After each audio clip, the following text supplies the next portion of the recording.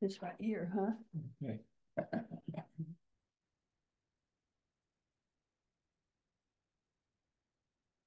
There's Tim and Brenda. I haven't heard anybody. Yeah. Maybe we're not turned on. There's Chris, huh? I think we are, but Can anybody hear me?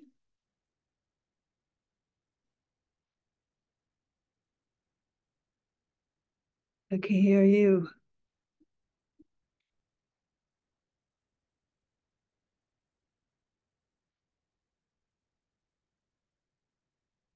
yeah, Is this, you're not muted. that says, can you hear me? You better say unmute or something. You mean on the keyboard No. or on the? That's first question I got my wife's.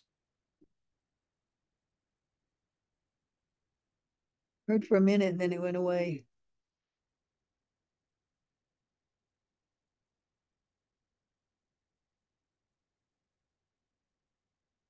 Leading Bible study today? All right. Yeah, because that's what I didn't want it to go one. Hi, Linda, we can hear you. I mean, I'm sure. Hey, good. I can hear you now. Yeah, so I need, Now I can't. It's like it the week before last where it was in and out and in and out.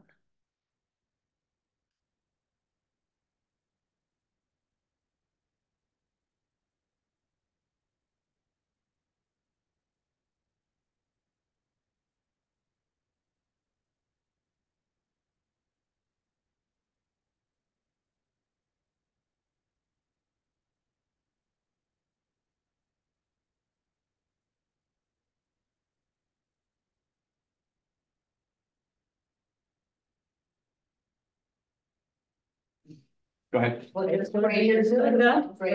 How's Steve doing? Maybe a little bit better, but he's still hurting a lot. Oh, sorry. Enjoy it. I mean, I'm tempted to stick out my tongue and get a little flirty. I thought of it.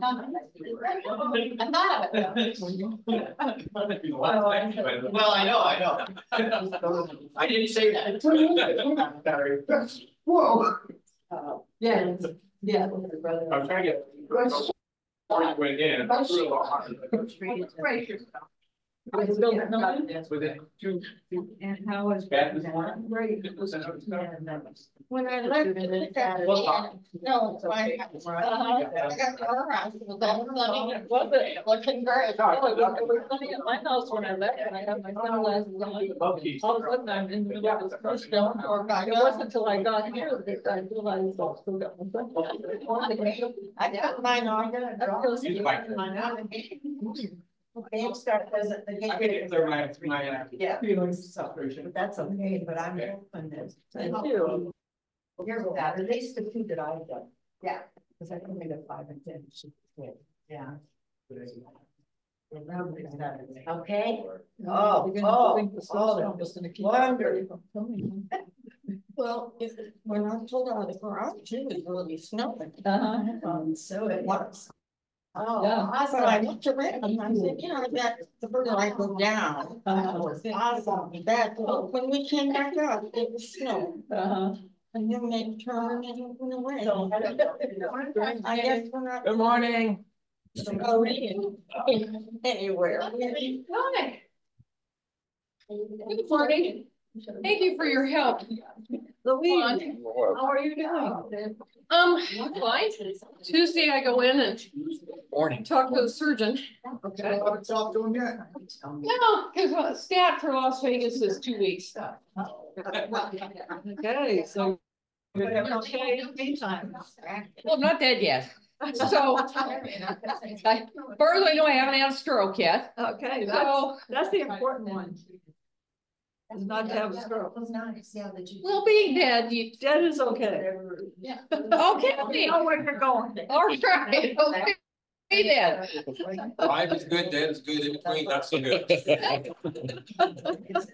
Yeah, so, haven't had anything else go. Yeah, I did. My, the roof leaked, and so our ceiling is missing. No. Yep, that's after they fixed the roof. And we had it redone, you know, all the drywall done. Well, that's all torn out now again. Oh, darn. Thanks. Yeah. Hi, Linda. Need a snot ready? Good to see It you. was. You just can't see him. Okay, how you feeling, Steve? Oh, yeah. Better. He's been better. He said, yeah. He's been better. Is it getting better? No, not much. Oh, He's still really hurting, really hurting. Well, they hurt for a long time. We see a new doctor on Friday, so maybe he'll help us tomorrow. yeah, because this has been weeks now. 21st, he fell. Yeah, that's a long time to be hurting. Yeah, that hurts for a good long. Do you need anything? No, I think we're doing okay. It's just prayer. It's the only thing we need. Yeah. Okay. God's and grace. If you think of something more, we're close by. You got to move this week, don't you? No, we closed on the house this week, but we're letting the person stay in it until March 5th.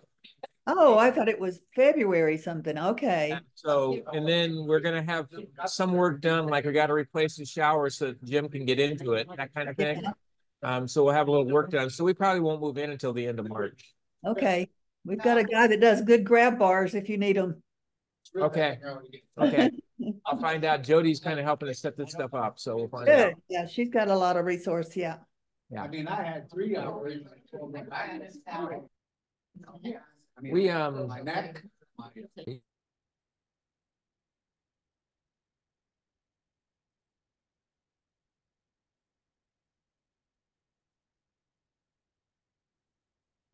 Same thing.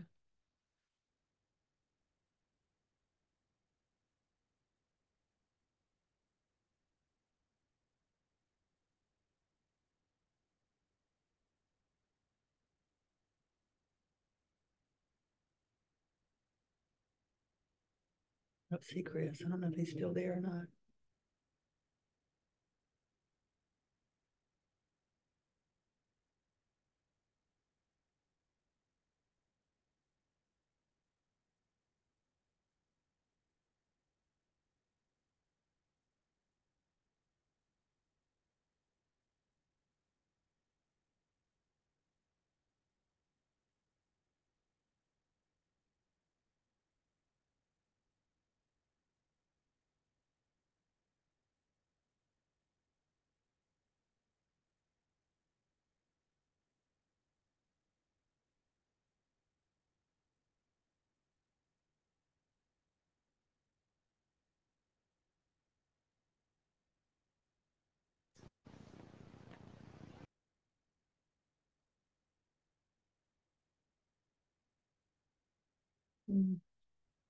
This is not going to be much fun, is it?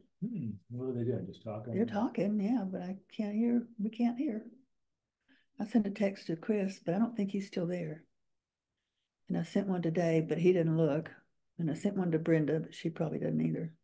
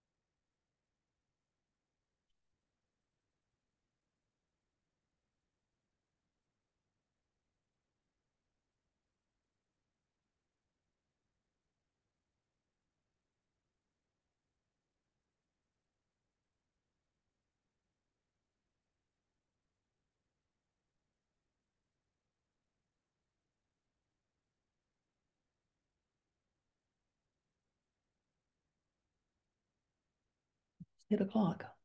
Yeah.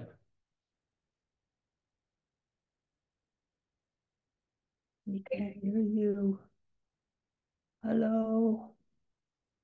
We can't hear you.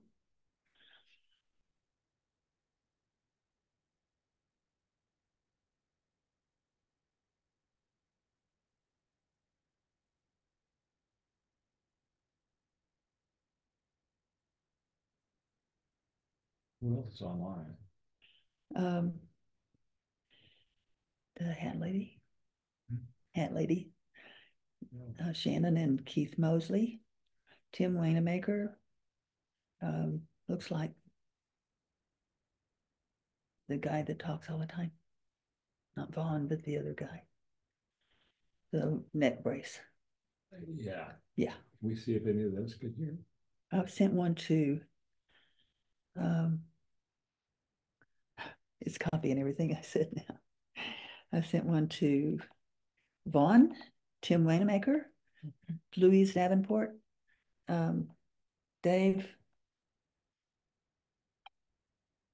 and Brenda, and Chris. All the other people online can hear, I guess. I guess.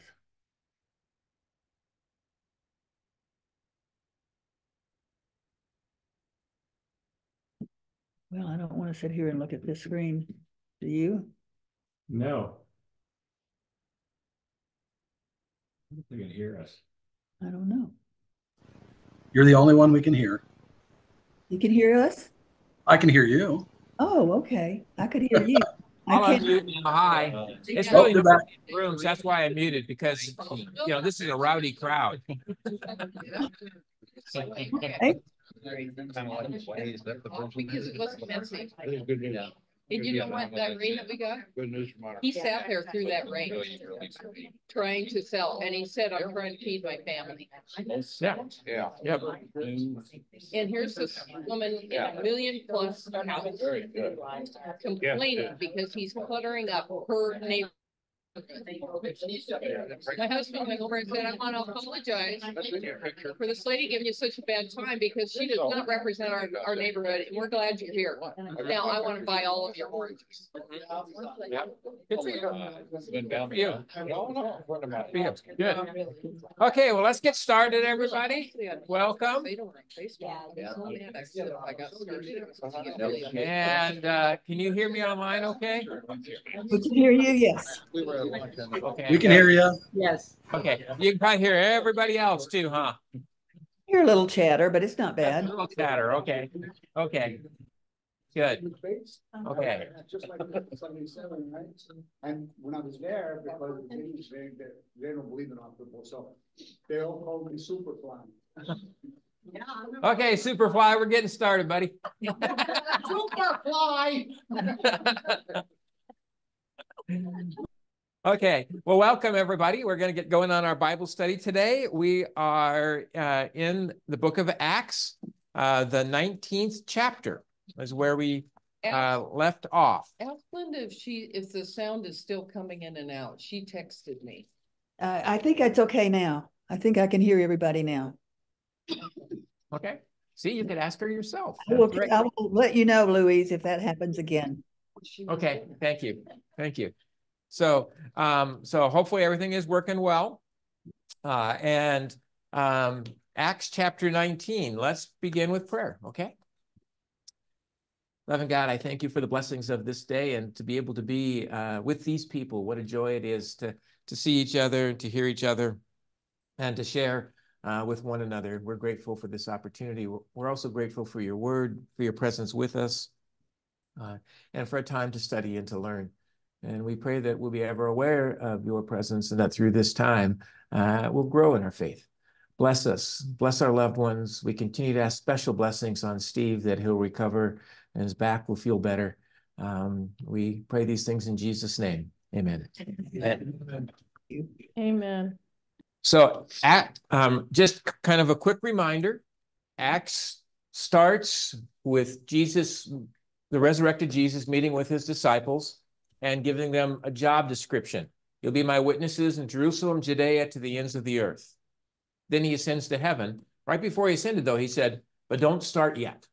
wait until the Holy Spirit comes upon you to give you that power and the authority you need for fulfilling what I'm asking of you. And then he ascended to heaven. They waited 10 days to what we call the day of Pentecost, but also Pentecost is a high holy day for Jews in Israel, well, Jews anywhere. And on that day, the Spirit came upon them, giving them power and authority, and they started their work. Their initial focus was all in Jerusalem, and the first converts to Christianity were Jews. It does tell us in Acts chapter 2, there are people from all over the world who were there, but they were Jews from all over the world who were there because they had come to Jerusalem for the high holy day. And so the first converts were Jews. And the movement really remained a effort within Jerusalem among Jews until Paul or Saul arrived and decided to persecute as a way of making a name for himself. He oversaw the death of Stephen, and that resulted in Christianity spreading. Because whenever there's resistance, the church always spreads and thrives. The resistance comes in the form of persecution, the murder of Stephen.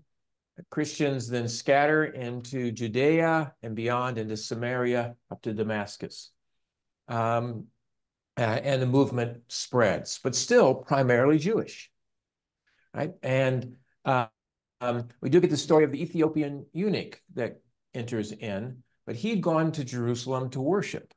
So whether he was Jewish or not, that was his inclinations at least. And so we have his conversion, and the gospel starts to spread to other countries. But it's not until Acts chapter 10 when Peter, who is the rock and whose preaching gave birth to the church, Jesus and the Holy Spirit gave birth through his preaching. When Peter has that experience with Cornelius, and he realizes God loves all people. And it finally dawned on him something that had been the case ever since Abraham, since the first covenant. And that was that what God was doing was for all of the world. And he realized God loves all people, and that cracked the door open for the gospel to be taken beyond Judaism to Gentiles. Short time after that, Paul, who had converted on that road to Damascus, and who then disappeared for about 13 years, was called forth by the Antioch church to help develop that congregation with he and Barnabas. And they did that for a year. And then the church decided to send them on a mission trip. And that's when Paul kicked open the door to the Gentile mission. It had been cracked open by Peter. Paul knocked it down and just went for it. And took 3 different mission trips and had great success among both some Jews in every place he went and also lots of Gentiles in every place that he went. And the church began to grow and expand. And Jesus' job description to be a witness in Jerusalem, Judea, Samaria, to the ends of the earth was definitely underway. But because Christianity started as a movement within Judaism, it was always considered a sect of Judaism. And within Christians who were Jews, then there grew up a group of folks who really believed that you had to follow the law of Moses to be a Christian. And that started causing tension when the mission trips were successful to the Gentiles. Well, it kind of came to a head in Acts chapter 15 when they had that first general conference of the church, and James, the brother of Jesus, oversaw it and ultimately made the decision. Peter's telling of his story of what happened with Cornelius in his home won the day, and it was decided Gentiles didn't have to be Jews to be Christians, that we're saved by grace, not by following the law. The law is a great guide for living our lives, but it's not what saves us. Grace saves us. So a decision was made, and the hope would have been that it was settled, but that sect who lost the debate didn't give up. It wasn't settled at all. They just continued on with pressuring other Jewish Christians, but also Gentile Christians to become Jews. And it's about to come to a head again in a few chapters. And when it comes to a head again in a few chapters, it turns to violence. It gets really ugly. Okay. But for right now, we're kind of still living in that tension a little bit. We've been following Paul through his 3 mission trips. And right now we're in his 3rd mission trip. His 3rd mission trip is a long one because he spends 2.5 years, maybe even 3 years total in Ephesus. That he stayed there longer than anywhere else. Prior to that, the longest he'd been anywhere was Corinth for 1.5 years. So he'll spend a lot of time in Ephesus. And it actually gets to a point where he spends so much time there that he gets concerned that he needs to get back home to report. He's been gone too long. They need to hear what's been going on. And so it almost feels like he abruptly ends the mission trip to get back to Jerusalem and to the Antioch church to give a report of what he's been doing. And we'll feel that kind of tension as we move forward today. Throughout all of this, of course, this story has been the story of the work of the Holy Spirit. In Acts chapter 2, the Spirit comes upon them. And from that point on, the Spirit is spoken of more than 100 times in the book of Acts. That's in 28 chapters, more than 100 times, almost 4 times per chapter, the Holy Spirit is spoken of. And we really get the sense in which what we're talking about is the acts of the Holy Spirit throughout all of this, who is equipping people, who's guiding people, who's helping to give birth to the church. And as we get into chapters 18, 19, 20, we begin to have an opportunity to think more about the Holy Spirit and what separates the Holy Spirit from other forces or things that are at work in this world. And so we're about ready to enter into a story where we see that it's very clear that the Holy Spirit is not magic. It's not magic at all. Okay? So that's where we pick up. Acts chapter 19, verses 13 through 20.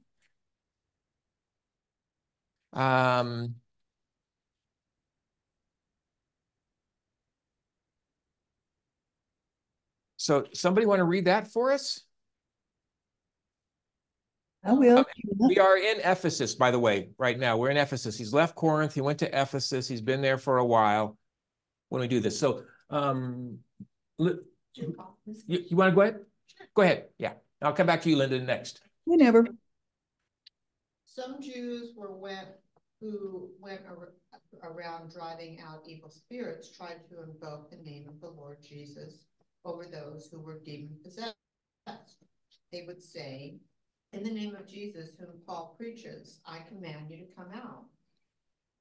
7 sons of, here we go, of Sikva, a Jewish chief priest, were doing this. One day the evil spirit answered them, Jesus I know, and Paul I know about, but who are you? Then the man who had the evil spirit jumped on them and overpowered them all. He gave them such a beating that they ran out of the house naked and bleeding. How far, Dave? Through 20. Through 20. Thank you. When this became known to the Jews and the Greeks living in Ephesus, they were all seized with fear, and the name of the Lord Jesus was held in high honor. Many of those who believed now came and openly confessed what they had done. A number who had practiced sorcery brought their scrolls together and burned them publicly. When they calculated the value of the scrolls, the total came to 50,000 drachmas. Thank you. Through 20? Through 20, yes. In this way, the word of the Lord spread widely and grew in power. Okay. What's the drachmas? Was that the? It's like a dollar. The currency of the time? Yeah, currency of the time. Yeah. So 50,000 drachma is about $5 million today. Yeah. So I love the story. It's fun. yeah, this is a hilarious story, I think. I started laughing because I already knew it was coming. Oh. Yep. Oh, really? Yeah. So kind of a funny story, I think. I mean, he made him come out naked and 7 guys Yeah. running down the street naked Yeah. because I don't know you. Yep. Yep. Yeah. I love that. I adjure you. I command you by the Jesus that Paul talks about Yeah. to come out. And they're like, who are you? Leave in order to get me out of here. I know Jesus, I know Paul, but really? I think it's pretty funny. Questions, comments, thoughts? Any questions, comments, thoughts about this story? I got a couple questions, but let's hear yours first. In order for them to make him cry, shouldn't, before they do an exorcism, shouldn't they have believed in what they were saying in order to get that done? Well, it might have had a little more success for them. Yeah, I mean, if you don't believe in everything, I mean, how can you do that? Yeah. You don't even believe. Yep. Yep. But there is definitely a differentiation that's taking place here, because we've been talking about the whole power of the Holy Spirit.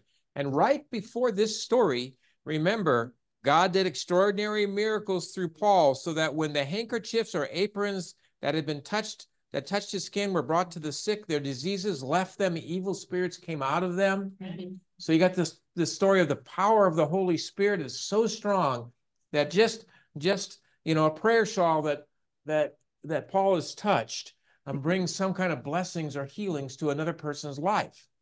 But lest we think it's magic, right?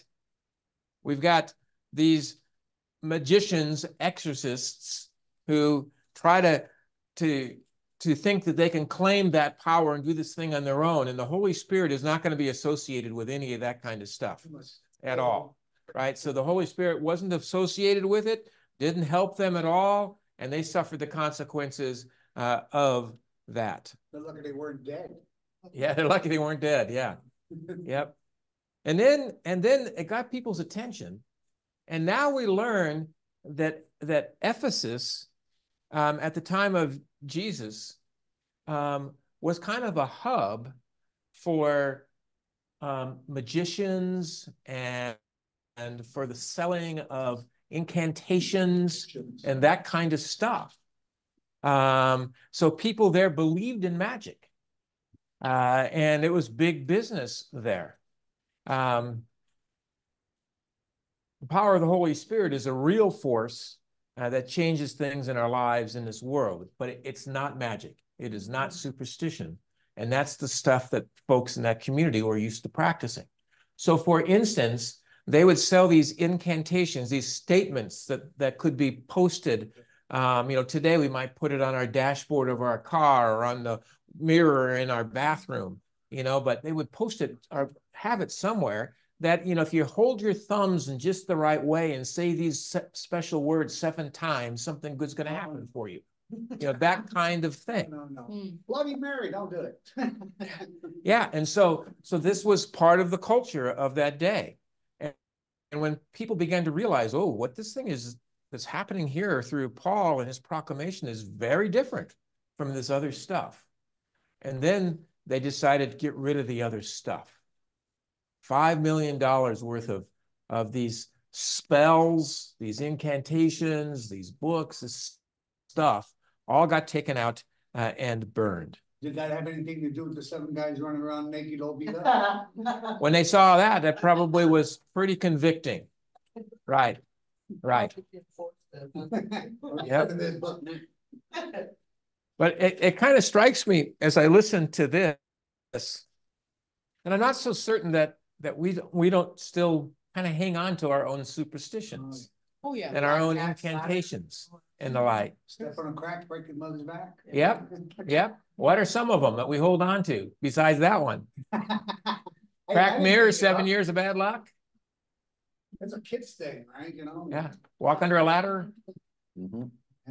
Throw salt over your shoulder after you spilled it. Mm-hmm. Yep. Back in I think it was probably the 70s, maybe early 80s. There was, I don't know who the televangelist was though, that he would pray over a cloth or something, and if you sent him money, he would send that to you. Send it to you. My grandmother fell for that big time, and it didn't heal her, but made her feel better, I guess. But even at that time, I haven't seen that happen in a long time. But yeah, 70s and early 80s. Taking advantage that way, yeah. Dr. Feelgood.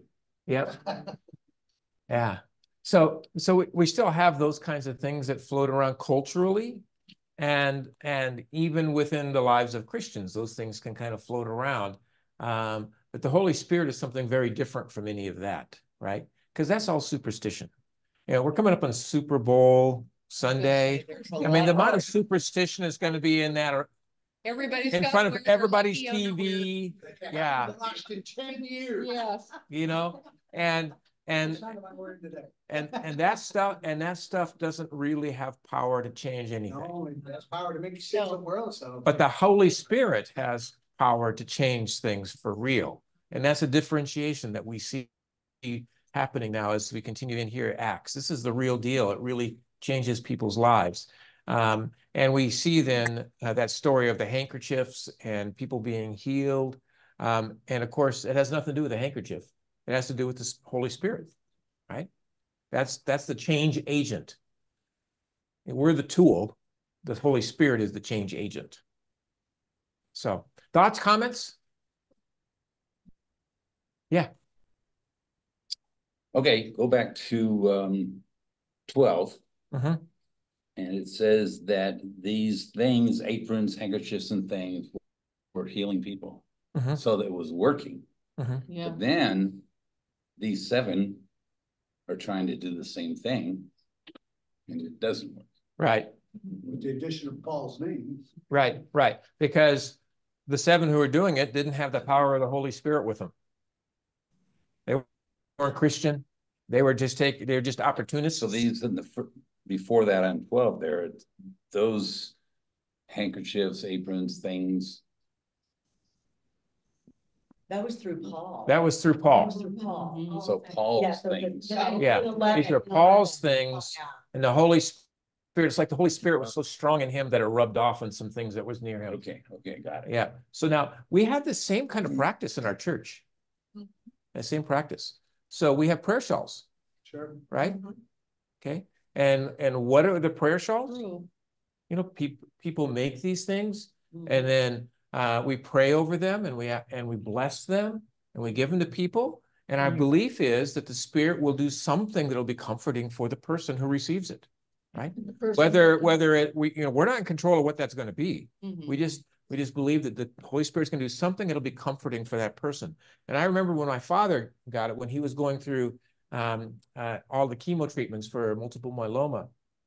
He couldn't get comfortable. He's in such pain. He sit in his chair and he put the prayer shawl just over him to keep himself warm. And he didn't want to even move, you know, and he found great comfort in that. The people making them are praying as they're making them. Yep. Yes, Wesley. The power of prayer. Mm-hmm. To me, that's the most important thing. Mm-hmm. You can have 100 napkins, blankets, whatever. It's the power of prayer in your belief. Mm-hmm. And I truly think that with some people, having a material thing helps them with that. Sure. Yep. And you add to it, you know, the power of prayer and our belief, and you add to that the work of the Holy Spirit, and miracles happen, right? So yes. Well, in today's marketing, I guess but you also have the 8% placebo effect. Mm-hmm. That if you believe all these medicine and studies and this, that, and the other, there's an 8% placebo effect that if they send out all this medicine and tell you it's going to do this for you, that 8%, the first 8% is going to be a mental thing where people just believe it and something will happen. And so they have to kind of like write off that and then go. And then do the real test. Yeah. The real test. Yeah. Interesting. Well, other thoughts on this before we move on? Yeah, go ahead, Jeannie. I also think that, you know, we do have a special relationship with God, that we should pray to God when we're alone, but the power of community prayer, you know, whether it's physical in church or, you know, with all the tech that we have, texting, emails, there's just a lot of power in group prayer as well. And Amen. I'd also say that we often pray about our circumstances, and that isn't always the important thing. Like our circumstances, God will take care of the future for us. But anyway, my point, I think my main point is prayer as a community. Amen. Amen. Well said. Thank you. Thank you. Cindy. One of the takeaways I have from this is that when you invoke the name of Jesus or the Holy Spirit for personal gain, it's never going to work. It's never going to work. Yeah. Yeah. Yeah. That's why I think you mean it's not about me? No, those football players that are society today, with our televangelists, some of them, what are they doing it for? They're invoking the name of the Holy Spirit and Jesus for personal gain. And it may look to us that it's working for them because it's material, it's money and the riches of the earth, but it's really not working. Yeah. Amen. Well, several of them are in jail. You put a few of them there? I personally put them there. Las Vegas. Charlie's got stories. I love it. Yeah, Liz. I believe that the Holy Spirit was working through me yesterday. So I was doing grocery shopping at Smith's. And I'm warning everybody, if you guys got to do grocery shopping, it's really getting heavily trafficked. So do it today versus Friday or Saturday if you can. Anyway, and I'm a regular at Smith's, and a lot of the clerks know me and everything. And I have tried with this one clerk, and she and I just bounce off of each other. Every approach to kind of lift her day, and it just doesn't work. So I had too many items for self-check, and there were 2 lights open. So I walked down to her, and people literally avoid her because of her personality. It's not about me. Anyway, and I've just chalked it up to, some people, you just can't communicate with. So anyway, so I get excited because there's no line down there on aisle 5. And I kid you not, she takes one look at me and we made eye contact. And I could feel, oh, aisle 11's open. Now, aisle 11, and she could see that there were 3 carts on aisle 11, but she didn't care. And I cowered like the cowardly lion, and I shimmied down to aisle 11. But where the Holy Spirit was working, I believe. So we waited patiently, and my son Chris was with me. I said, hey, and he gets along with this lady. And I says, you need to go ahead and talk to Louise because I've tried. And he called me on it. He says, Mom, have you ever just tried to go ahead and stop trying and just listen to Louise? He called me on it. Anyway, so I'm at aisle 11, and this gentleman, nice clerk in line, he says, I want to go ahead and give you peace of mind because I had a couple of free items and 2-for-1s, and I want to make sure that they're run up. And he wanted to show it to me. And I heard peace of mind. And I thought for a moment, I said, thank you so much. I said, peace of mind is so good. It gives you so much comfort. So I boldly in there with a lot of people just pulled out John 14:27. And I read it. And I was honored to do that yesterday. Amen. That's great. Yeah. Thank you for that. And I forced Chris to stay with me. I said, hey, you can work on your buddy down there with Louise, so you're standing right here with me. That's great. Thank you for that.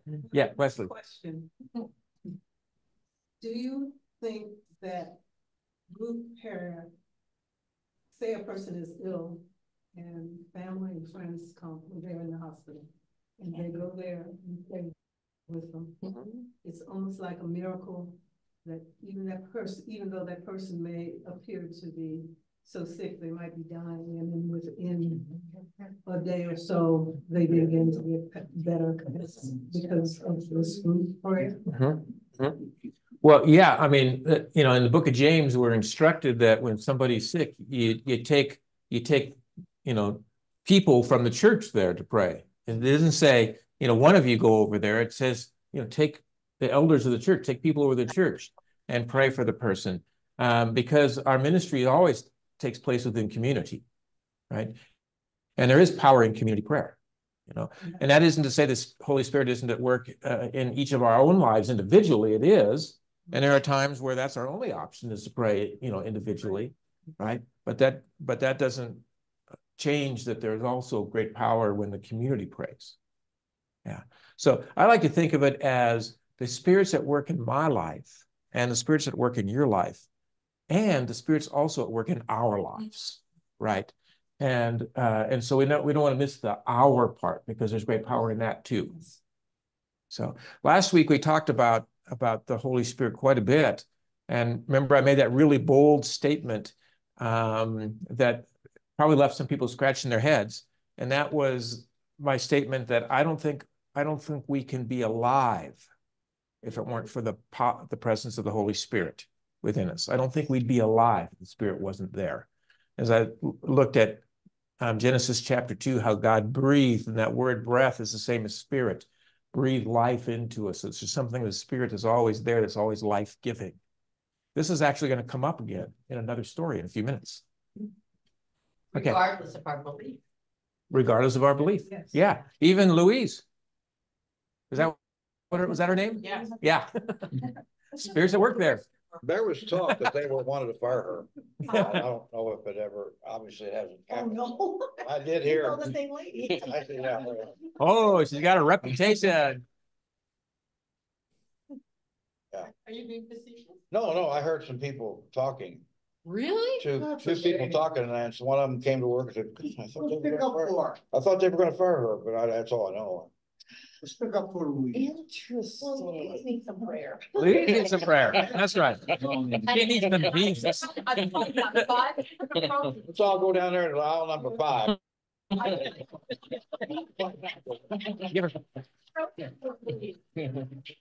Give her a prayer shawl. Give her a prayer shawl. No, I've surrendered her to Chris. Okay, have Chris give her a prayer shawl. People have been praying over this, and we want to give it to you as a gift. Just saying. Okay, well, let's move on now. Let's move on now. So we turn now to verses 21 and 22, which is a transitional section, very brief transition. Now, after these things had been accomplished, Paul resolved in the Spirit to go through Macedonia and Achaia and then go to Jerusalem. So it's like, okay, I got to get home, right? I've been gone too long. I got to get home. He said, after I've gone there, I must also see Rome. So he's already planning his 4th trip. You got to get home, and then I want to get out and go to Rome. But before he goes, he sent 2 of his helpers, Timothy and Erastus, to Macedonia. Remember Macedonia, Philippi church, Thessalonica. So we got churches up there. He sent them up there to help out. And then it says he himself stayed a little longer in Asia. And that means in Ephesus. He stayed a little longer in Ephesus. So he decided, I got to get home. I'm going to send them up there. I'm going to stay just a little longer. Then I'm hitting the road. Okay. So that's the transition. And that brings us to the last story that takes place while he's in Ephesus. And after this story, he does then decide it's time to leave. This is a long story. Linda, do you want to read a lot? Sure, I'll be glad to. Verses 23 through 41. All right. 41. All right. Thank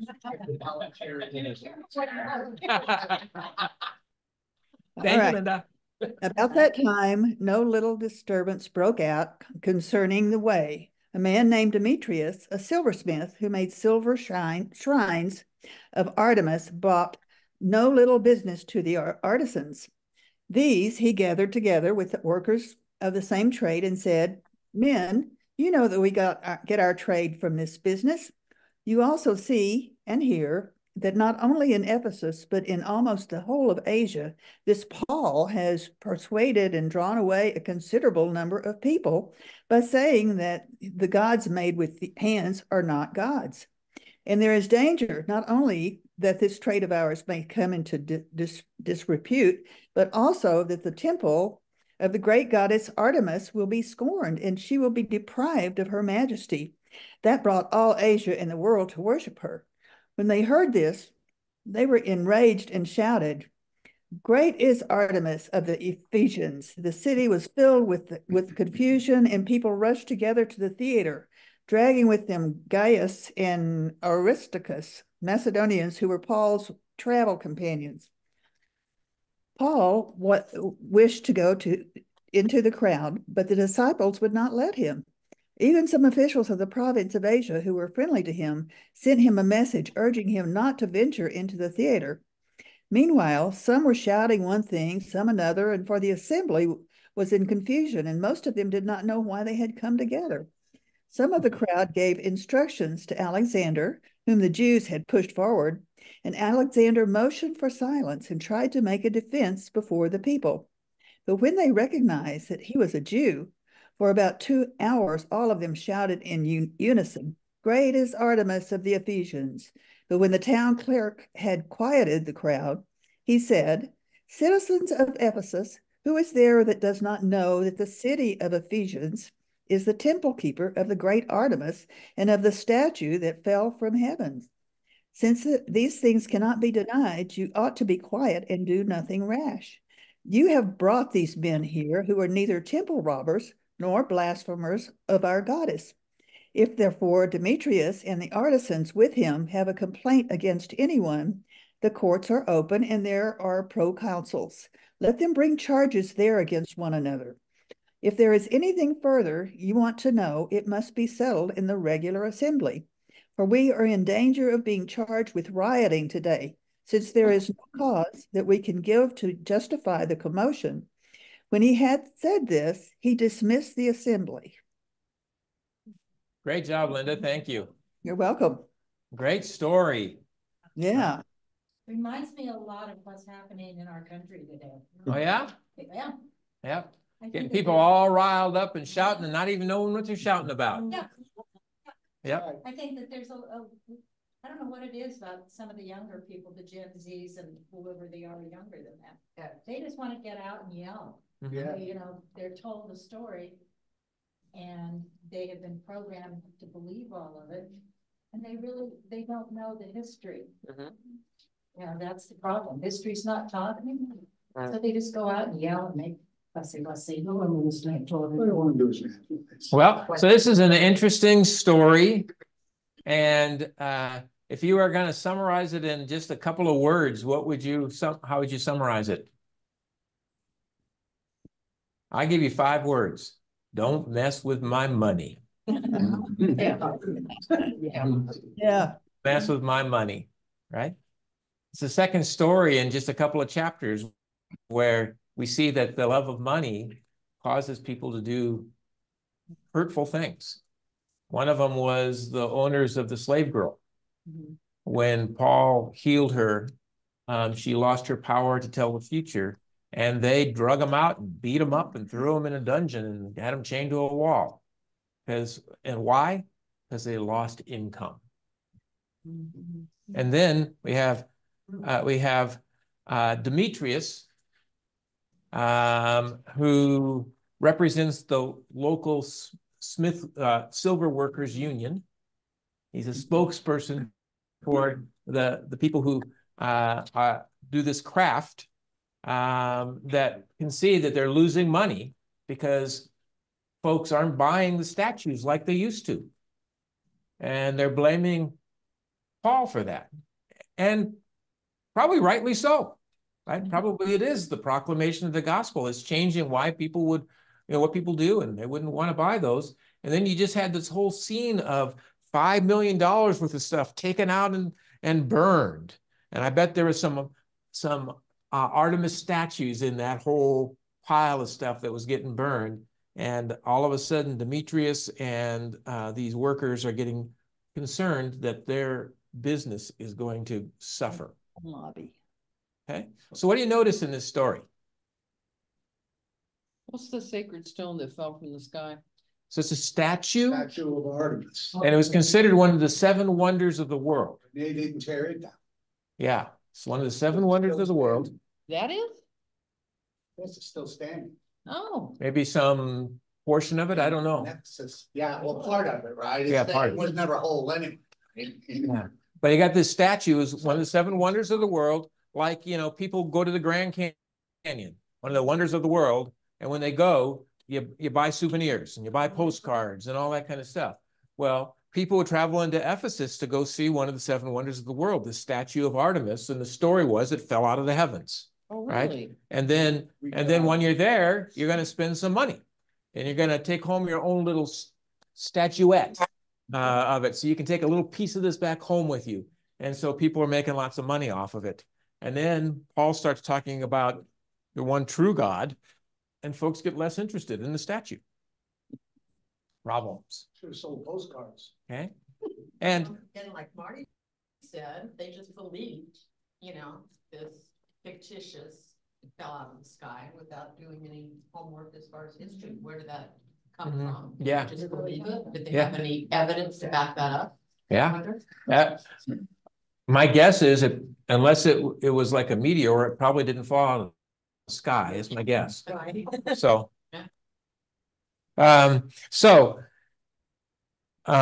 the Artemis was also for the Romans the god Diane.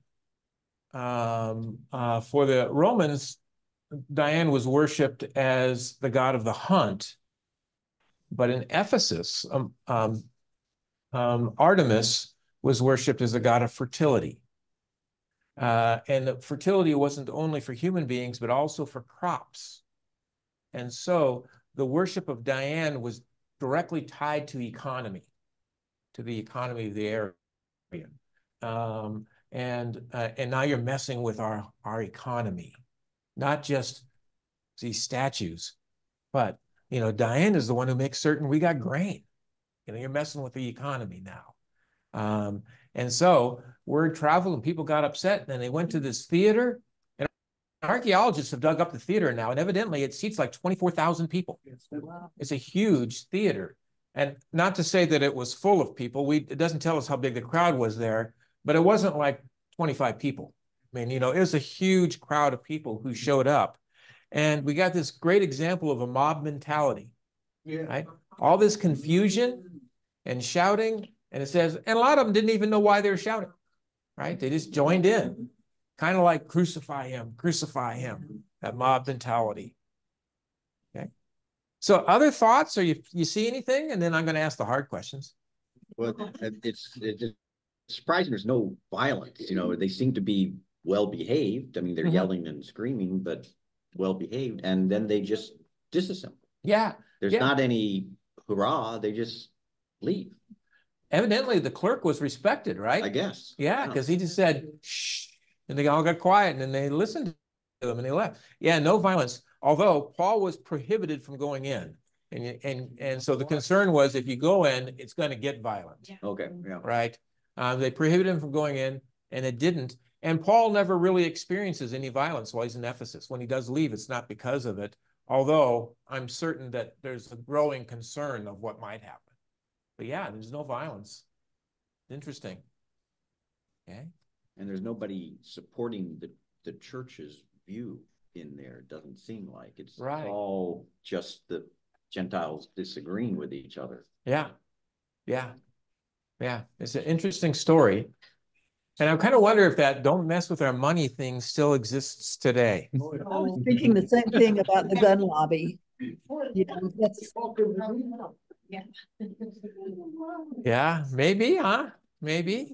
My money, you'll see what happens. Like the pastor who was assigned to a church and noticed that after high school let out, there would be a line of students at the local convenience store down in the corner. And he was curious about that and investigated and could see that they were purchasing alcohol after school. Some of the kids were. And as he started inquiring, he found out that was a place where underage kids could go and get away with buying alcohol. So he decided to do something about it. And he got, I don't know if it's like the United Women in Faith or who it was, but he got a group of people to try to do something about it, only to discover that the person who owned the convenience store was a member of the church in high standing. And the new pastor quickly became the former pastor. Yep. Oh. Why didn't they call the police? And in our conference, we have one church where there is a woman who's particularly wealthy. And what happens in that church always runs through her. Yeah. So, Money yeah. speaks. Yep, money can still influence, it can still speak, right? And is that church growing? No. Yeah. See? Yep. Maybe she ought to lend them some money. Because it's all about money. It's not about that. Yeah. Yep. Yep. So, any other thoughts about this? I can't be the only one to think about this stuff. But the influence of money on decisions we make. Like, what if a pastor came to Las Vegas and said, you know what? We got to shut down gambling on the strip because it is not right. He'll be running down the street naked too. Or concrete boots in the bottom of the lake. It would be Methodist. Wouldn't be a Methodist, huh? In our Methodist social principles, there is a statement against gambling. Well, that's fine. Yep, there is a Oh, statement bingo, against gambling. okay. We are not supportive of gambling. Although But not drinking. That historically there was a statement about drinking, But it's not in there now. but yeah, that's been kind of lightened up a little bit. Yeah. And in practice, so is the gambling one, because our pensions are invested in the stock market. That's right. You know, I mean, that's a gamble, right? That's a gamble, right? There's good gambling and there's bad gambling, and a statement doesn't differentiate between the two. There's gambling that aids a community, there's gambling that destroys a community. It doesn't differentiate there. So I think of the denominations that have split, not only Methodists are divided, Global Methodism and United Methodist, but Episcopalian, several of them. And it comes down usually to money. Who does the land belong to? Who does the church belong to? And it just detracts from all of our message of Who controls the annuity fund? Yep. Who controls the annuity fund? Yeah. And in fact, I heard the bishop in Africa speak about the pastors in his conference in Africa. And there's a huge conference, lots and lots of Christians, lots of churches. And he was pointing out a few of his pastors who wanted to disaffiliate and become global Methodist, but were waiting until they retired so they could protect their pension before they did it. So yeah, kind of interesting. Money can color. And of course, money in itself isn't bad. It's what we do with it, right? It's what we do with it that can make a difference. So this is a great story about that. The greed and how we affect each other due to the greed. Yeah. And the negativity that we attach to each other because of the greed. Yeah. Also, David, it's like Las Vegas. I remember almost 25 years ago now, when I moved out here and I told friends back east that I was moving to Las Vegas. Well, you're gonna be broke all the time because you gamble. I don't gamble. Now I shop, but I don't gamble. You shop. Yep. You know, and the place is identified. It's not as bad today as it was back then. It's just sad. And there are a lot of people that don't gamble. Yep. Yeah. Well, I was the same way when I was sent here in 1990. I'd never been to Las Vegas. All I knew about it was what you hear in the news. When I got a call saying I was going to be sent to Las Vegas, my first question is that in our conference? Then my second question was, are there churches there? I mean, I had no idea. Yeah. Well, so we can move on from this, but it's going to be an interesting juxtaposition that takes place here, because we've heard two stories about money and greed, and yet we're going to be hearing about Paul collecting money, right? And so we want to pay attention to the difference here between what people will do out of greed versus what people will do out of generosity. So there's an interesting juxtaposition that takes place there. So we move forward now with Paul getting ready to leave town. And so kind of another transitional one. these next 7 verses have lots of names. So I want to find out who wants to be bold and read verses 1 through 7 for us. I will. All right, Jeannie. All I'm right. I'm up for the challenge. All right. Go for it, Jeannie.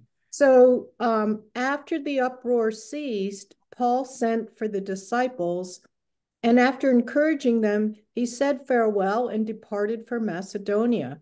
When he had gone through those regions and had given them much encouragement, he came to Greece. There he spent 3 months, and when a plot was made against him by the Jews, as he was about to set sail for Syria, he decided to return through Macedonia. Here goes. So Peter the Berean, son of Pyrrhus, accompanied him, and of the Thessalonians, Aristarchus and Secundus and Gaius of Derbe and Timothy, and the Asians, Tychicus and Trophimus. These went on ahead and were waiting for us at Troas, but we sailed away from Philippi after the days of unleavened bread, and in 5 days we came to them at Troas, where we stayed for 7 days. Okay. Thank All right. you. Thank you. Great job, Jeannie. Oh, Yay. thanks. Good job. Sounds like he's asking for travel expenses. Yeah. So this is a very interesting passage, even though it's kind of transitional, because we see he's now on his journey and really he's trying to head back. When it says he wanted to get back to Syria, he's talking about his home church, Antioch. Okay. So he wants to go back, but he's heard there's a plot there. So he leaves Ephesus. He goes up to Macedonia, Philippi, Thessalonica, where he had sent a couple of disciples earlier. Then he goes down to Greece, which is Corinth. To the church in Corinth. Spends 3 months there. He wants to sail home, but hears of a plot. So he goes back up to Thessalonica and to Philippi, and then starts heading around the sea that's right there, and makes his way to Troas. And he's actually headed back down toward Ephesus now. Yeah. So you picture kind of a big old bay or sea, and you got Corinth on one side, and you got Ephesus on the other. And he's gone up to Philippi and to Thessalonica. He's over to Troas. He's kind of headed back down toward Ephesus before he sails home. We have a timeline that's taking place here as well, because we hear the Day of Unleavened Bread. What is that? What is that celebration? Passover. So the Passover, he's a Jew. He celebrates the Passover in Troas. And then we hear 5 days here, 7 days there. There's a timeline. And what we're about to find out is he wants to make it back to Jerusalem by Pentecost. Okay? So Pentecost is 50 days after Passover. So we've already heard 12 days now have passed as he's trying to get back to Jerusalem in time for Pentecost. And there is a good reason why he wants to be back at Pentecost. Okay. So anybody remember what the celebration of Pentecost is about? Holy Spirit. The giving of the Holy Spirit, right? When the Spirit came upon the disciples, giving them power and authority to give birth to the church and this new movement under the new covenant. So we celebrate the presence of the Holy Spirit. Pentecost within Judaism was the celebration of the giving of the law to Moses. But in Christianity, it's the celebration of the giving of the Holy Spirit. So he wants to get back to Jerusalem in time for the celebration of the giving of the Holy Spirit. And now we can start to figure out why. So let me ask you a couple questions. He's telling us he's taking all these people with him on his trip. Why is he taking them? Who are these people and why is he taking them?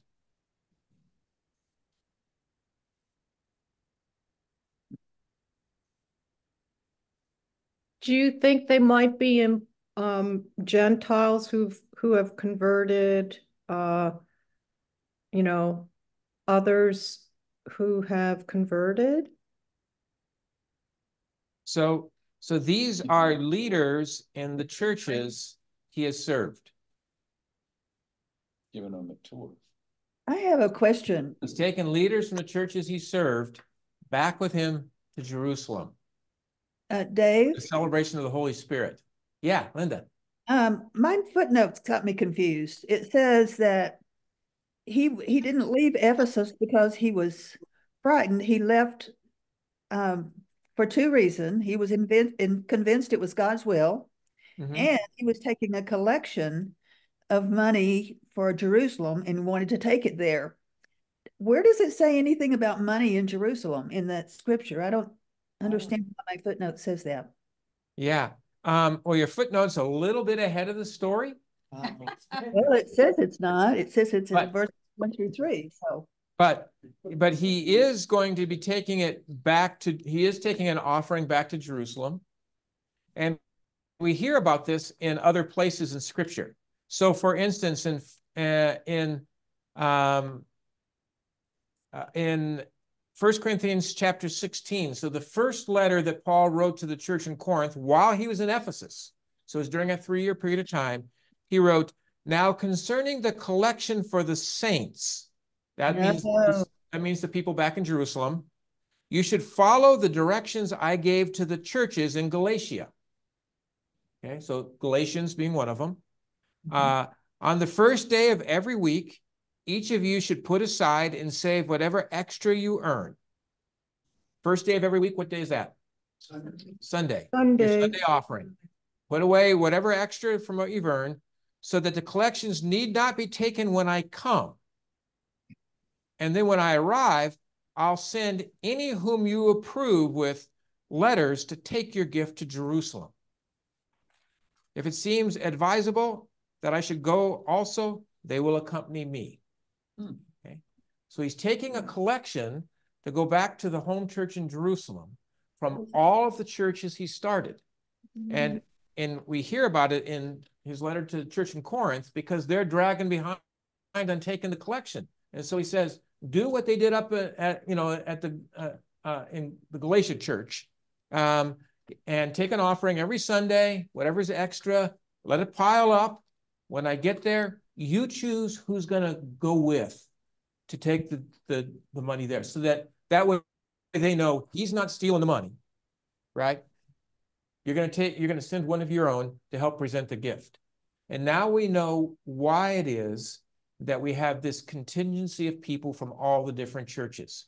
They all are the ones who were selected to accompany Paul back to Jerusalem, each taking the offering from their churches.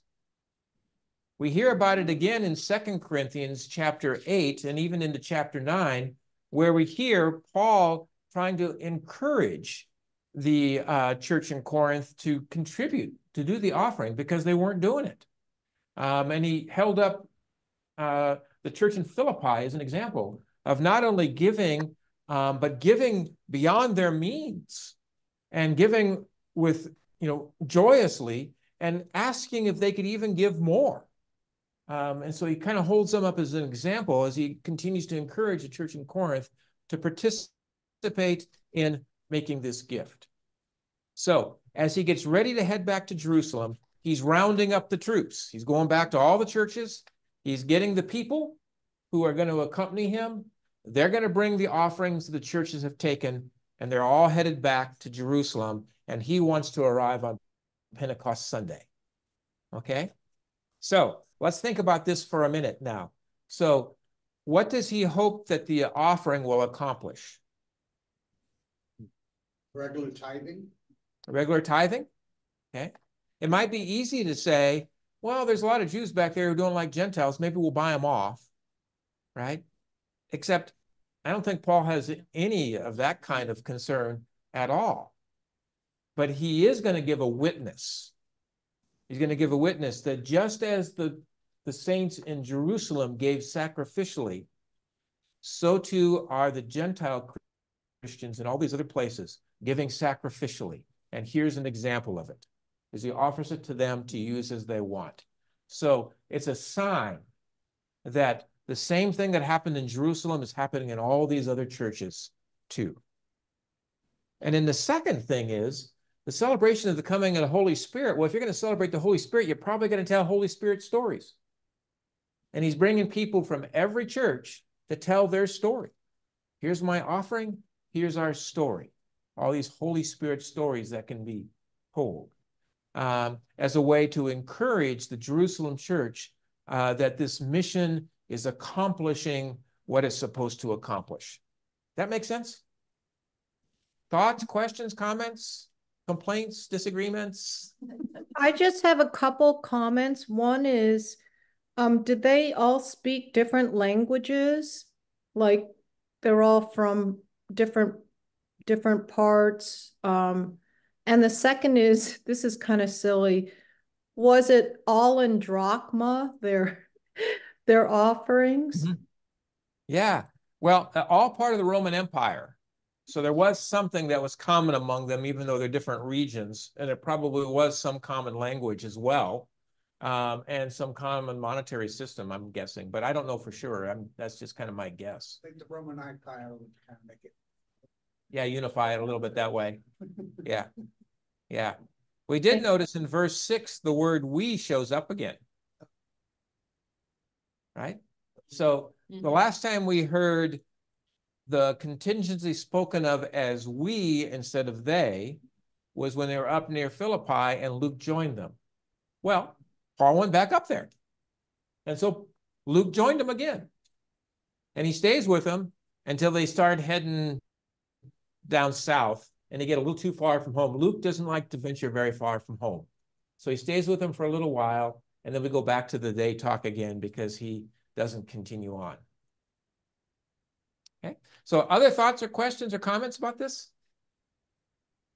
Pastor Dave, is Pentecost where they were speaking in tongues?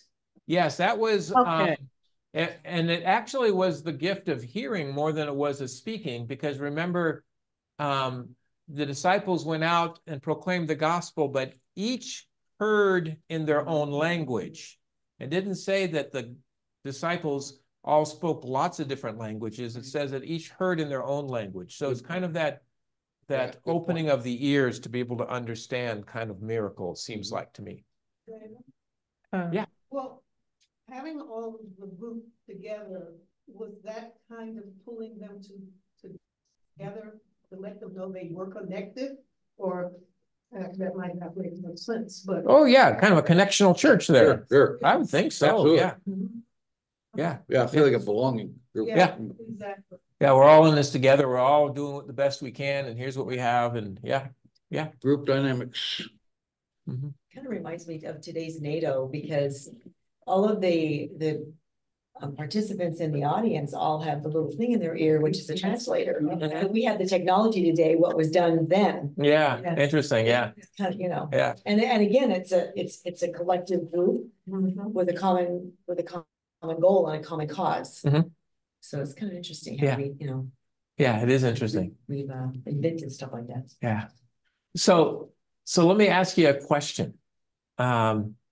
If we were invited to go to our annual conference, the gathering of representatives of all the churches in our area, Tim's one of our delegates, so he is invited to go. But if we all were invited and then asked to address the conference and tell how we see God at work in our church, what stories would we want to tell about how we see God at work in our church? Different kind of Christmas. Different kind of Christmas, okay? And that generosity of spirit. Giving out the food every Saturday or. Giving out the food every Saturday. The endowment that was started. And the endowment that was started? We're helping young people get an education. Yeah, all this generosity. Yeah. Brent. We just heard today that we set a record for January in the food pantry of the number of people served and the amount of food that went out, and 45,000 pounds of food that was donated. And I heard that the shelves are kind of bare. So 45,000 pounds of food. But I mean, we got a lot of food in and it's gone. That's true. It's gone. And there is. Oh, no, they have lots of oranges, let me tell you.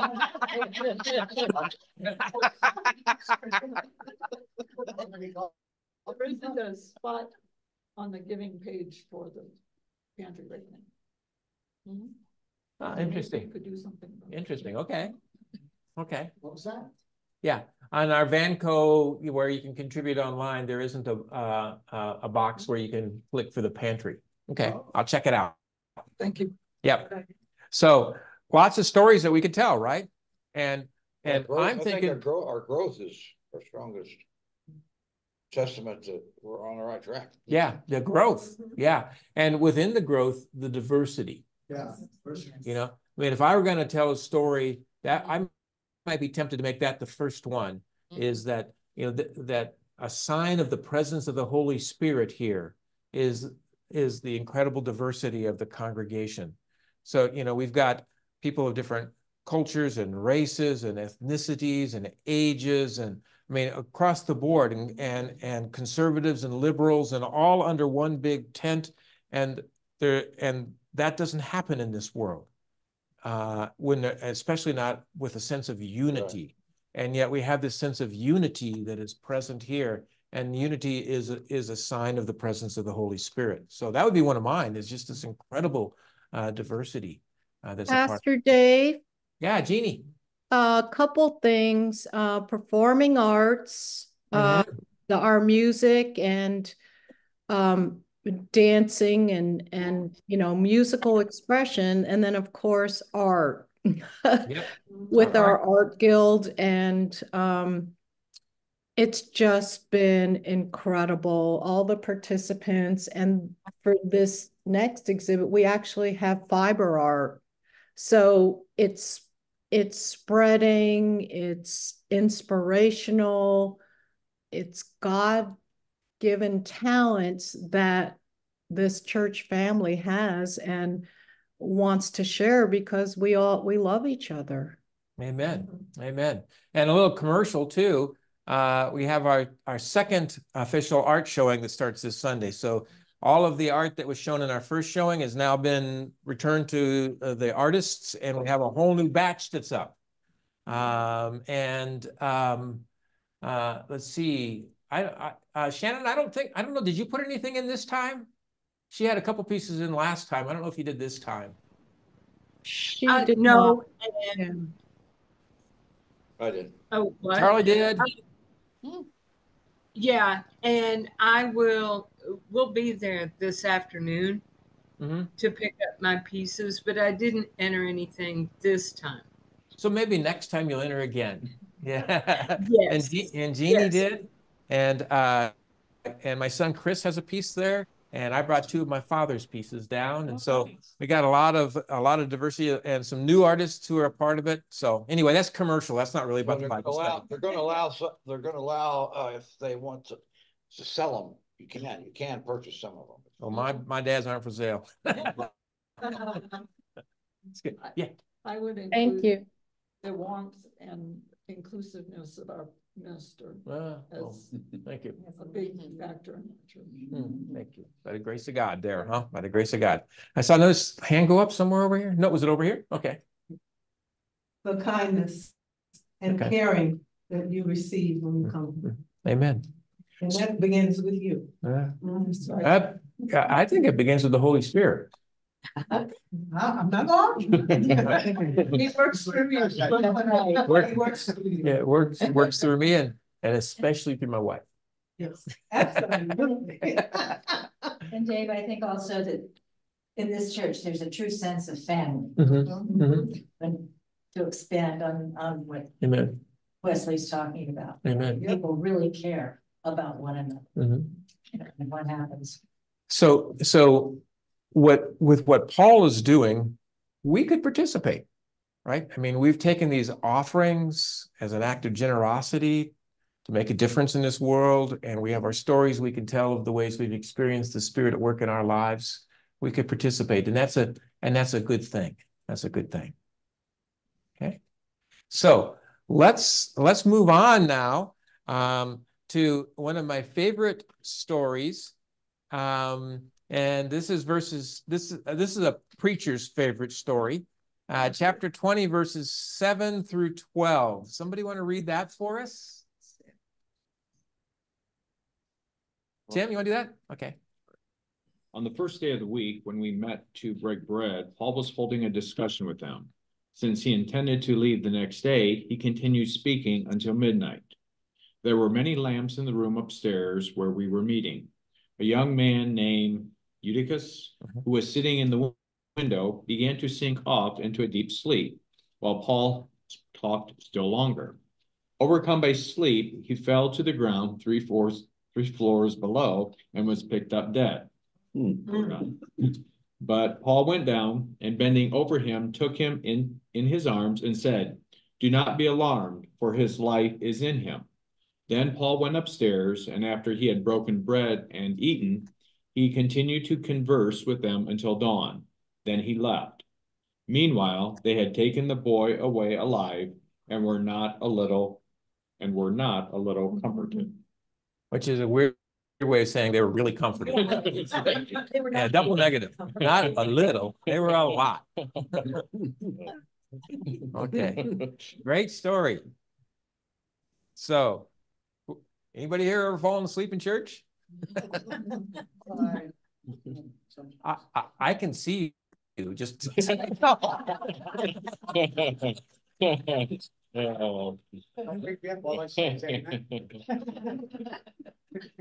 still is difficult. Sitting still is difficult, yeah. It is difficult.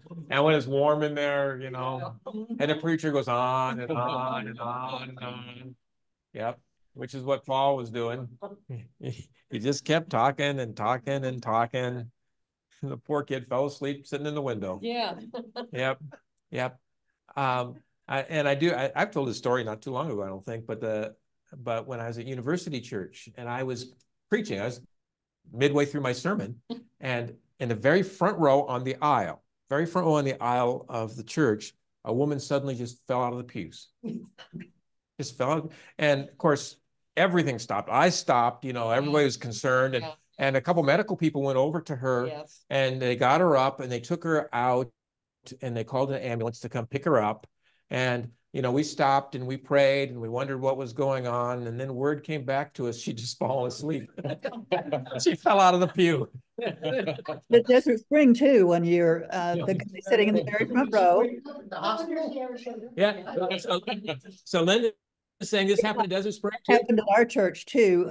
Bill Godfrey was sitting in the front row and he fell asleep and fell in the aisle, which got everybody's attention. Yeah. I got everybody's attention. Yep. Yep. Yep. We had somebody on Easter Sunday faint. Yeah, it was too full in there and it was just too warm, I think. And they stood up and fell over. So, yep. Well, this story is it's a fun story, and of course the boy comes out okay, so we can laugh at it. But there's actually a couple of very important things that happen in this story. Okay, so when does this story take place? On Sunday? On Sunday, on the first day of the week when we met to break bread. And we now have a hint at the shift that's taking place from Christians worshiping on the Sabbath on Saturdays to Christians making Sunday their day of worship. And it was all a part of differentiating themselves from Judaism, right? And that differentiation was first theological, but then it actually started happening within practice itself as worship started moving from Sabbath, the last day of the week, to the first day of the week. Why would we worship on the first day of the week? Resurrection. Day of resurrection. Jesus was resurrected on the first day of the week. So it's the day of resurrection. And if we keep that in mind, it's a day of resurrection, and there's a boy who dies during worship. And he's brought back to life. Oh, right? Pretty cool. It's a day of resurrection. This is what happens here. And Did Brent know that? You didn't know that, did you? About what? day of resurrection. He was sleeping. Yeah. No, so we got death breaks. So we got a story of death breaking into worship, right? Death breaks into worship. But death doesn't belong there. Right? It doesn't belong there because worship is a time of celebrating resurrection. So it doesn't belong there. So even in the church, when we're focusing on death, the proclamation is always resurrection. You think about a funeral service, for instance, where we're talking about somebody who's died. If I said, well, the person's dead, so that's done with, right? That wouldn't be a Christian proclamation at all. Because we're not a faith about death, we're a faith about resurrection. So it always goes from death to resurrection. And the movement in worship is always from death to resurrection when we're having a funeral. Easter Sunday, the movement is always from he was in the tomb to he's alive, from death to resurrection. Right? And we see that just getting played out. First day of the week, it's Sunday. Death doesn't belong in church because our God is the God of life, of resurrection. Does that make sense, kind of? Okay. So if ever I get up and preach, you're going to die, get used to it, and then go sit down, I have failed at my job, right? I failed at my job. You go to sleep and fall out the window, right? Right? Even on Ash Wednesday, when I make the smudge and I say, remember, from dust you have come, and to dust you shall return. Immediately after we say, you're going to die, we say, here, take communion, right? We celebrate the sacrament of communion, which is a foretaste of the great banquet that awaits us. So it's always death to resurrection. Brent, were you going to say something? Oh, I just think as Christians, we're all supposed to be living a resurrected life. Mm-hmm. We're supposed to die to our own egos. Mm-hmm. Die to self. And we're supposed to live a capital L life, which is resurrected from. Yeah. So kind of that reminder of Paul's explanation of baptism, dying to an old so we can be raised to a new kind of life. Yeah, good. Pastor Dave. Yeah, Jeannie. Also Galatians 2:20 says, I have been crucified with Christ, and I no longer live, but Christ lives in me. The life I now live in the body, I live by faith in the Son of God who loved me and gave himself for me. Mm-hmm. Amen. Amen. And just as we've been crucified then with him, we are raised up with him. Amen. Great. So this is a story about worship. And what we hear happening here is the preacher goes on and on and on and on.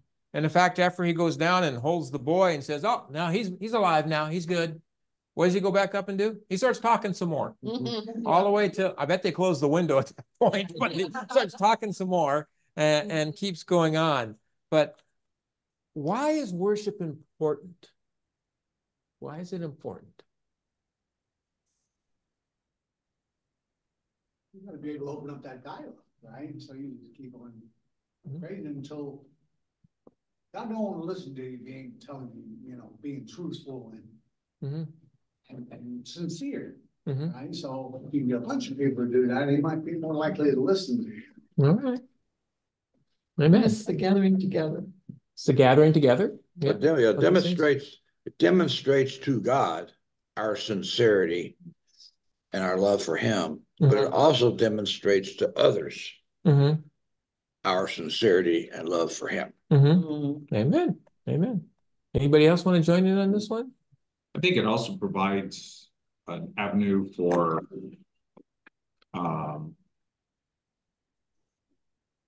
professing your faith, because I'm not one to be out there. I mean, that's just not my personality.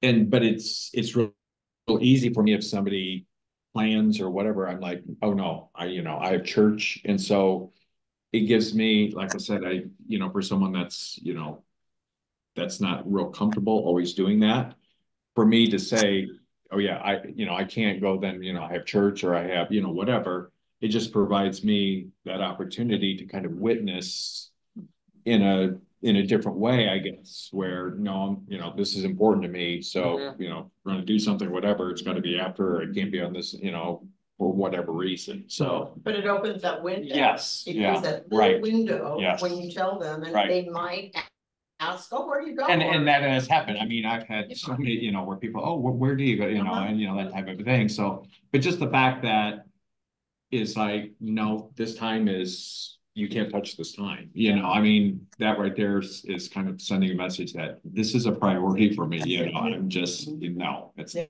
gonna happen. So I don't know. I dress up on Sunday to go to church and I walk my dogs at 6 o'clock. I'm already dressed already because I get up at 5. On Sunday, every day, actually. But then when I'm walking dogs, there's other people walking their dogs, right? And they know who my dog, they may not remember my name, but they know their names. And but they know who I am, right? And they go, why are you all dressed up? And I said, well, it's Sunday.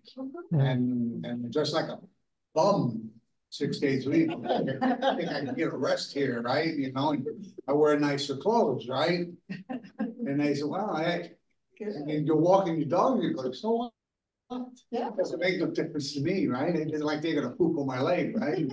I broke Jacob, but that happened to pee on my leg, it didn't go pee on somebody else's leg. That gives you an opportunity too. Well, see, when they ask me, they say, oh, yeah, well, what church you go to? And I tell them, right? And I always put cards in an inner pocket of all my jackets. Because you give them to me, so I just shove them in there, they're there to hold them. Well, here. And then, well, That's great. Well, if I remember, can I go to church with you? You mean ride in the same vehicle with me? And they said, well, yeah. And I said, yeah, sure, for sure. I'm driving a Buick, right? It isn't like I ain't got the seat, right? My wife won't ride with me, right? So I said, sure, whatever. Whoever I can get into that passenger seat, right? That's good to go. Buckle up. That's great. That's great. Yeah, well, so, you know. Well, you see, when I come to church, I don't look like anything like I do during the week, right? You know. I think as we think about, were you gonna say something, Brent? Yeah, mine's probably way too simple, but this is the question is, why do we worship? Yeah, why is it important? Yeah. Why? Because he's our God. Yeah. I mean that, and I think that part of that is, and we're not. If we don't worship him, I think we end up worshiping ourselves. Amen. I love that. And I want to add on to that, that it's kind of like moving toward embodying the great commandment, right? Loving God with all of your heart and soul and mind and strength. Well, this is our practicing some of that a little bit, you know, kind of working toward embodying that. But we do it corporately, right? So it's also that practice of embodying and loving your neighbor as yourself. So kind of that fulfillment a little bit, at least move in that way. Yeah. For me, it's a gathering of joy. It's a joyful, it's a celebration. The Holy Spirit is always with me. And I go around in life asking the Holy Spirit to help me with this or whatever all the time, and pray to God, etc. But when I come here and join with others, there is this sense of joy and revelation in some ways, because everybody is always, all of us are miracles in many ways. Amen. And it gives me strength. Yeah, I love that. And I walk away from church every Sunday feeling so renewed and so much stronger. Amen. Yeah. Amen. And I walk away from here feeling very blessed as well. And so do we. Thank you. I was going to say, you know what, just to piggyback off what you said, it's an affirmation that I'm on the right track. That's what it does for me. It helps me to confirm that I'm going in the right direction. But also I love the learning aspect too. So many times I think to myself, is he a fly on the wall in my house? Because it's so applicable what I learned from the message. So that's a real important part of it for me. Amen. So in this story, we hear three things happening in worship. We hear preaching, we hear communion, and then we hear fellowship. Those three things. And we also hear that for the people who walked away they experienced a miracle, and that they were very comforted, right? So we hear some things that happen in the context of it too, just in this itty bitty little story, you know. And I think about what happens in worship, what happens, and certainly, you know, preaching is one of the things that happens, as is, you know, all of the music and that happens. There's also generosity that happens, and prayer. There's encouragement that happens. There is praising and giving thanks that happens. There's loving one another. There's a lot of things that happen in it. And one of the things that we often fail to remember when we're giving our litany of things that happen in it is how the Holy Spirit is at work through it all, right? And usually if we go home and we say, wow, I was comforted today, or I was encouraged today, or today we did church, right? What we're really pointing at is the presence of the Holy Spirit that's been there through it all. And I look back on this last Sunday at the 9:30 service with our Black History Month celebration, you know, and oh my goodness, the Spirit was present in so many ways. Yeah, Can I tell you a little story about that? Yeah. One of my clocks was off, so I got here early. Yeah. I sat really to service. That was definitely the Holy Spirit. Holy Spirit got you up early for that one. Amen. Holy Spirit, yeah. Amen.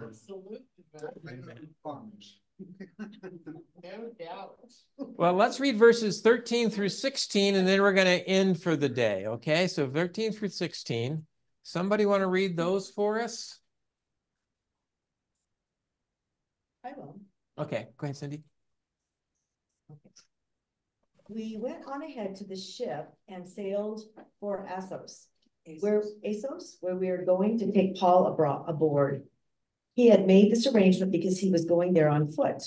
When he met us at Assos, we took him aboard, and went on to Mytilene.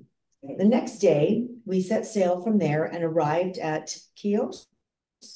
The day after that, we crossed over to Samos, and on the following day arrived at Miletus.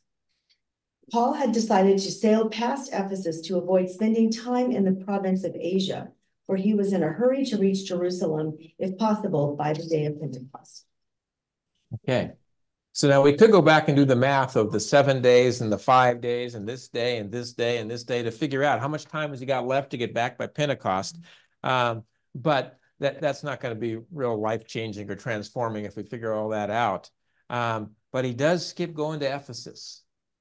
And that's interesting why he skips going to Ephesus, because he spent more time there than anywhere. So why might he skip going to Ephesus? That's where he started. He was in Ephesus when he started. He was in Ephesus. He left there, started this route of picking up the people and the offerings and heading back. And then he gets to Ephesus and he decides to sail right on by it, right? And maybe it's because of it hadn't been that long since the whole Demetrius thing. But more likely, if he stops in Ephesus, he ain't getting out of town too quick, right? He's got too many relationships there. People are going to want to see him, and he's not going to make it back by Pentecost. So he skips stopping there, but he can't leave town. He can't leave the area without saying goodbye to that church. And so the very next story is he invites some of the leaders from Ephesus to meet him in a town 15 miles away. And there he says his goodbye to them.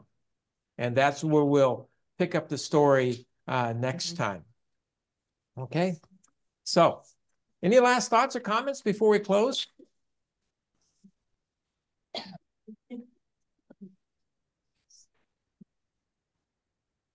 Well, thank you all for being here. And does anybody want to pray for us as we close? Do I have a volunteer for that? I love it. Nobody makes eye contact with me now.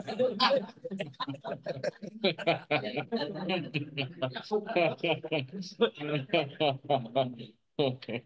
Let's pray, okay? Let's pray. Father God, we thank you for the blessings of another day. I'm so grateful for these people. What a joy it is to be able to spend time together and to study your word, and just ask your blessings upon all of us as we go about the rest of this day, that we'll be aware of the presence of your spirit within us at work and the way you work through us, and we'll be faithful. I just give you thanks again for the joy of being together. In Jesus' name we pray. Amen. Amen. Thank you, everybody. Thank you. Thank you. God bless y'all. I do too. I love it. That's something. You know, she was a principal of the elementary school in Princeton in the 1960s. And I'll tell you what, that for a Black woman to be the principal of a school in Princeton, New Jersey in the 60s, she's remarkable. She's remarkable. Yeah.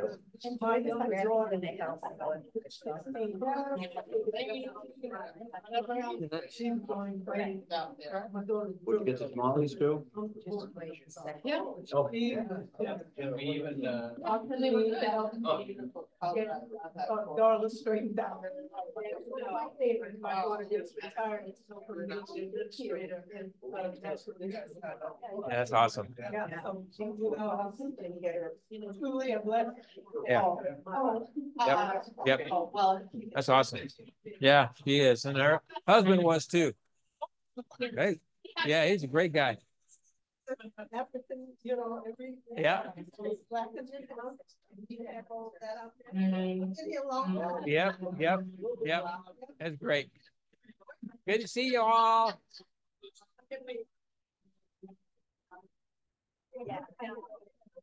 no, we.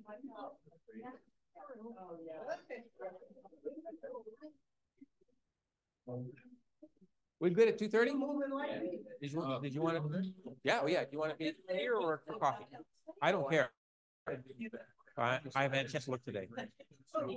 Okay, yeah. Do you want to meet the one we did before? Oh yeah, I've got a lot more flexibility today than I've had actually in a while. So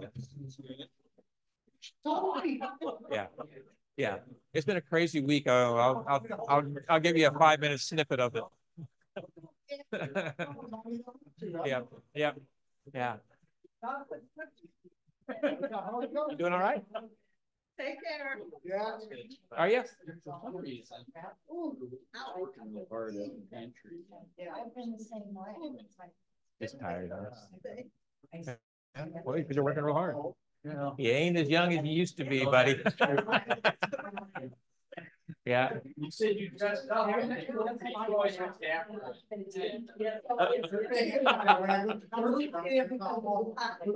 Yeah, and. Shaved and everything, make sure my nails.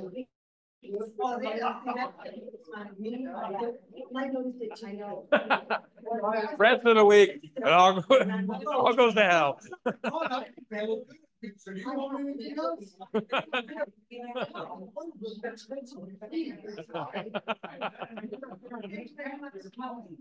See ya. You gonna walk with Jerry? Okay, have fun. Stay dry. Yeah. Yeah, see ya. Yeah, have fun.